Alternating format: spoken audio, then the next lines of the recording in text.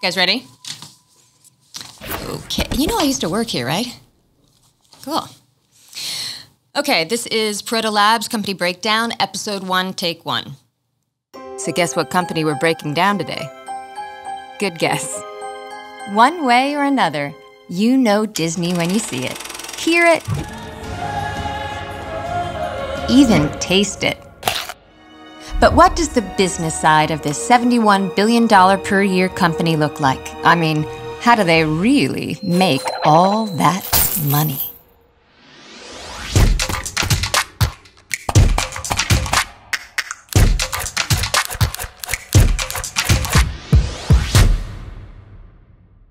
Well, it all goes back to Walt Disney's original vision of an endlessly spinning wheel that revolves faster and faster, churning out movies, ticket sales, products, and profits he called the Disney flywheel. All Disney assets feed into each other and strengthen Disney's connection with its customers. Disney characters drive new original content across movies, TV, and streaming, which drives new worlds in its theme parks, which drive merchandise sales, which drives more content. It's a self-supporting cinematic universe bolstered by a global cast of 200,000 plus employees Disney calls cast members. What didn't I do at Disney?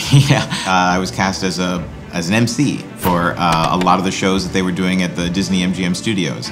Oh my gosh, I had so many jobs. I was a costume character. I was a face character for a while. You're looking at a Belle, friends. The Monster Sound Show. I was the person that did the Disney fairy tale weddings. And would, like, the bride that would, like, come out of the big pumpkin just like Cinderella, and then there was a groom, and then we danced in the ballroom that Belle dances in. That's, like, real. First job was working at the Walt Disney Company, strategic planning. Michael Eisner was the CEO at the time, and, you know, I was responsible for really focusing on the theme park expansion globally, and that's where I cut my teeth. All right, let's dive right in. The Walt Disney Company is divided into 4 business segments. Media networks. This is revenue from Disney-owned networks and TV shows. Parks, experiences, and products. Yep, as in, I'm going to Disney World. Studio entertainment. This is revenue from Disney films. And direct-to-consumer and international, or DTCI.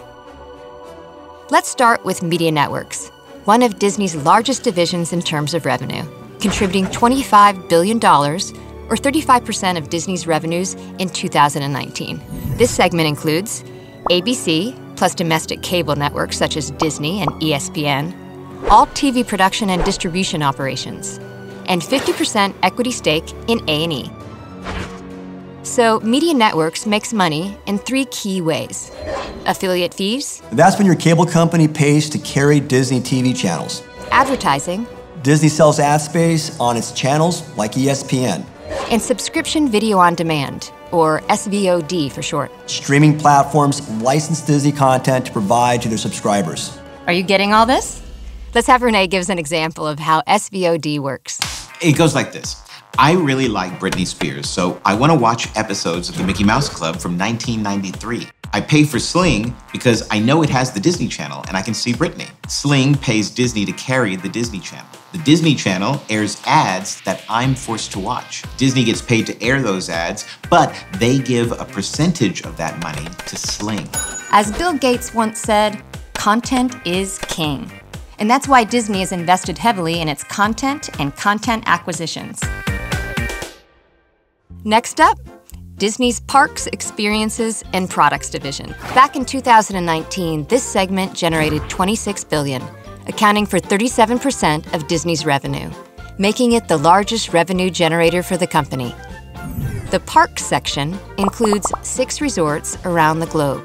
Parks, in many cases, it ends up being sort of the crown jewel because it is the physical world where in its living, breathing space, you know, the franchises, the Pixar characters, the Marvel characters, the Star Wars, the classic Disney characters and stories are able to sort of live in a physical form. That ability to reinforce that content, you know, across geographies and cultures. And the experiences section includes Disney Cruise Lines, Disney Vacation Club, and National Geographic Expeditions. And then, of course, we have consumer products, which is the licensing of Disney intellectual property and sales of branded merchandise. Because absolutely everything is better when it has a Marvel character on it. Let's face it, this is not the worst thing you've caught me doing. Studio entertainment has generally been the smallest division in terms of revenue, driving only $11 billion in 2019, or about 15% of total revenue. But it generates that valuable Disney content. And, say it with me again, folks, content is king. Or these days, princess. Great storytelling is really why consumers flock to Disney. Without it, the flywheel stops spinning.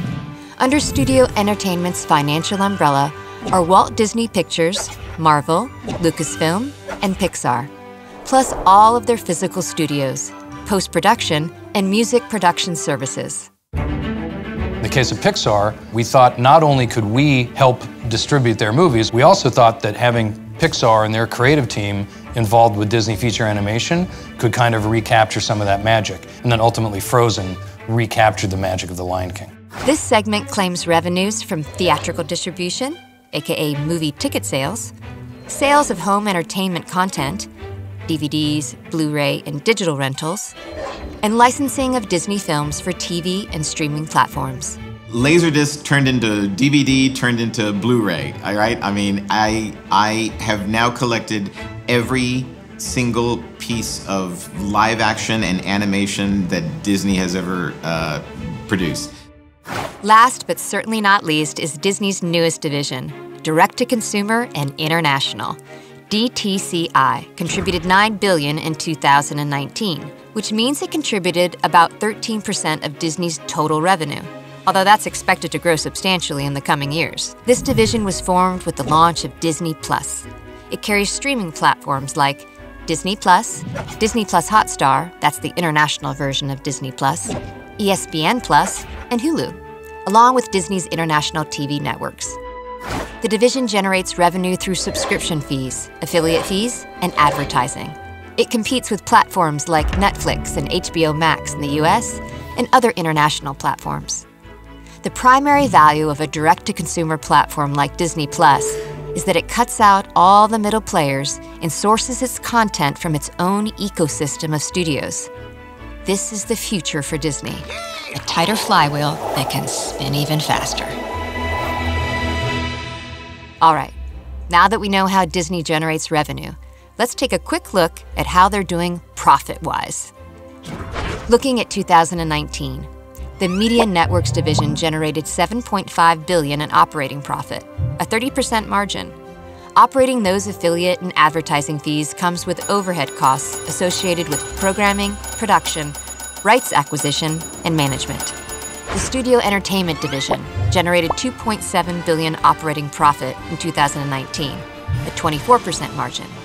There are meaningful costs to producing a movie and managing its distribution.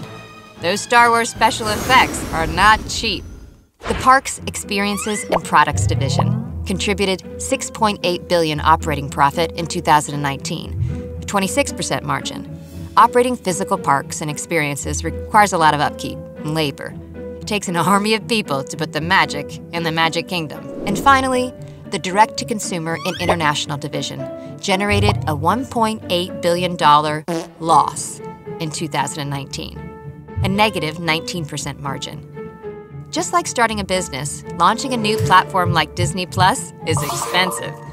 Until Disney reaches a higher volume of subscribers, this division will be negative. Luckily, Disney generates big profits from its other divisions, so it can invest in the future. Because Wall Street expects this division to grow big quickly, it is acceptable to run it at a loss for a while, as long as the top line keeps growing. It all comes down to subscriber count. All right, so that's a Pareto Labs company breakdown on Disney. For more business breakdowns, skills you can use at work, and wisdom from top executives and entrepreneurs, subscribe to Pareto Labs today and stay informed of Disney's progress. Because in a world where content is king, we think Disney is the royal family.